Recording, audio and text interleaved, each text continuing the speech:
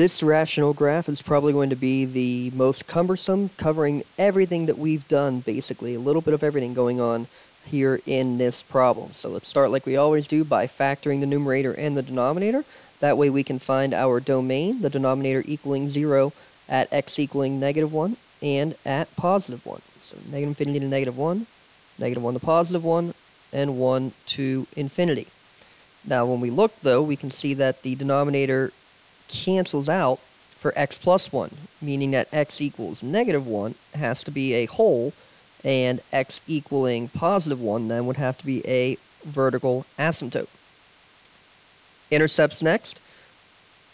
X-intercept, set the numerator equal to 0. Make sure we use all parts of the factored equation and canceled equation.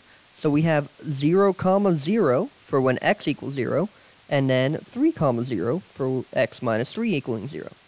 For y-intercept, we should plug 0. Again, I like using my original equation.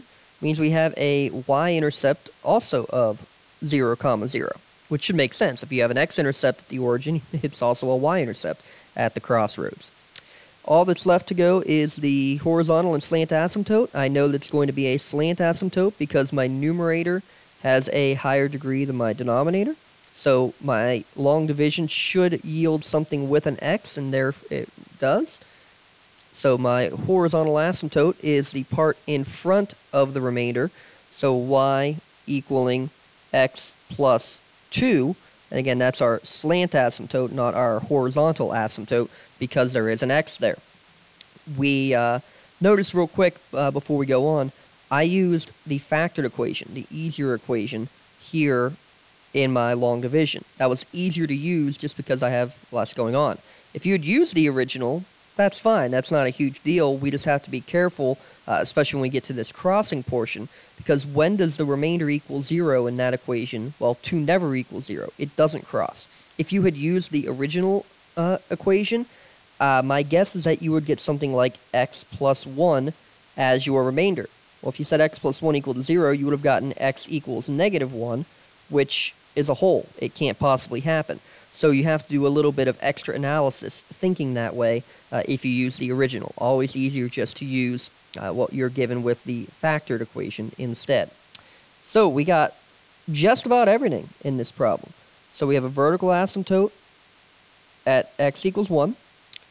No horizontal asymptote, but the slant asymptote is x plus 2. So starting at +2 and going up 1 over 1 is your slant asymptote. And we have a whole at x equals 1. We need to find what that y value is, though. So again, the reason, or the way to find where your y value is, take this -1 and plug it into your factored equation.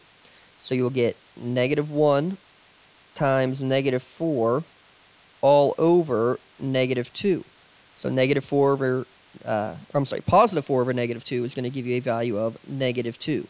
So -1, comma, -2 will be where your whole is. Let's get a better open circle there.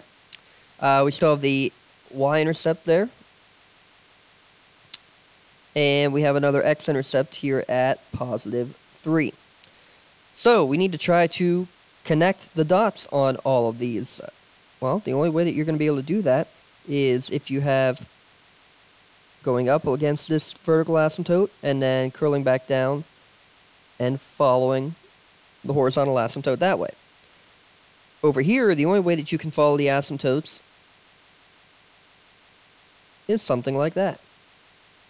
So there's what your graph would look like, and in this case we don't even have to guess and check because of the fact that we had points on both sides of your vertical asymptote. And take a look and make sure you have 1, 2, 3 portion of your domain. We have 1, 2, 3 portions of your graph then to work with in solving this problem. The domain at the end, you start with the domain, you end with the domain. That's how you know you have the right graph.